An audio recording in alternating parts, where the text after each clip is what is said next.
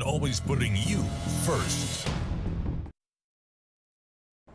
So more than 2,000 teens in the Coastal Bend got to take some time off school today for a career expo.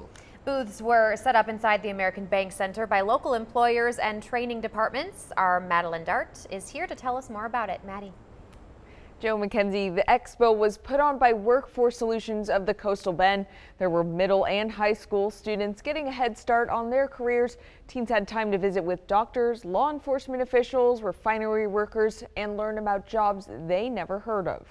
Well, it gives them a chance to get out and go look at all the several job options, because there may be jobs that they would be interested in, but they never hear about.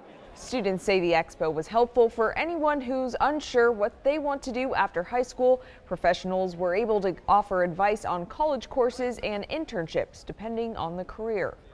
It's showing us what it's going to be like whenever we actually are adults, and we need to be prepared for what's going to happen. Organizers say they hope students walked away with a better idea of what their dream job entails. And if you want to learn more about employment in the Coastal Bend, you can head over to KIITV.com. Joe McKenzie. All right, Maddie, thanks.